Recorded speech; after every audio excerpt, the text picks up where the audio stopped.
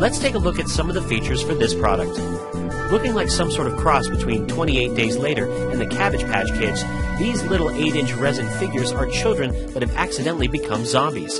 When you purchase a doll, you'll get what looks to be a phone number, but is actually a code you have to break to access the game and to determine who the zombies will attack.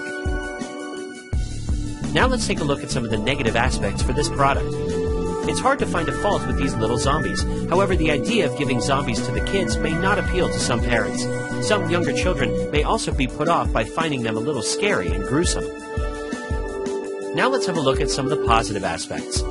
The attention to detail on these little Romper Zombies is outstanding.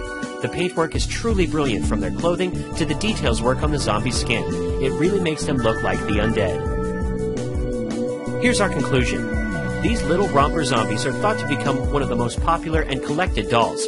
With their unique and unusual characters, these scary yet cute dolls are sure to be a big hit, especially with the tie-in online game. To find out more information about this product, click on the link below now.